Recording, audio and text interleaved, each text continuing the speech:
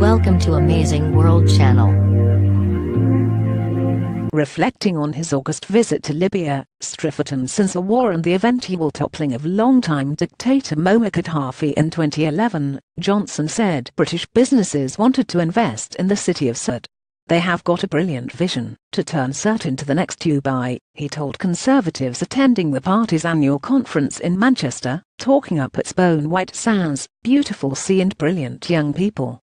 The only thing they have got to do is clear the dead bodies away, he added, before laughing.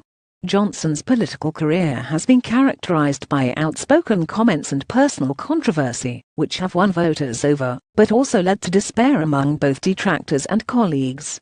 His comments on Sirte, from where Islamic State militants were driven out in December, were slammed by Shadow Foreign Secretary Emily Thornberry.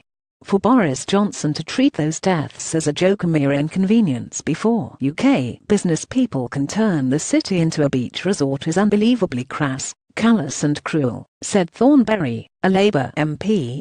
Related reading: there comes a time when the buffoonery needs to stop, because if Boris Johnson thinks the bodies of those brave government soldiers and innocent civilians killed in Sirte are a suitable subject for throwaway humour, he does not belong in the office of Foreign Secretary, she added.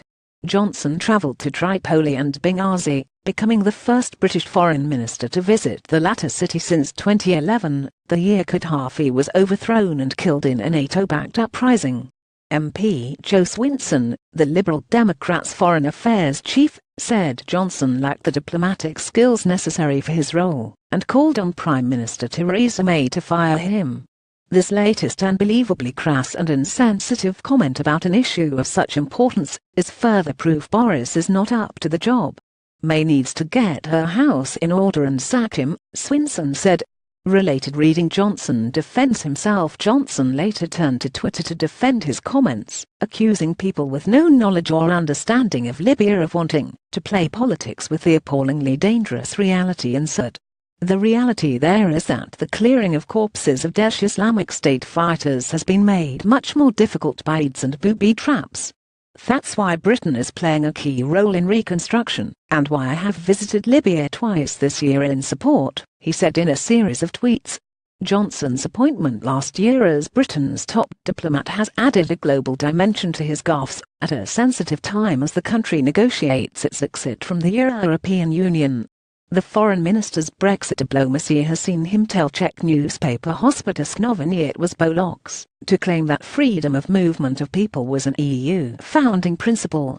He also told Italy's economic development minister the country should support Britain's access to the single market if it wants to keep selling Prosecco to the UK.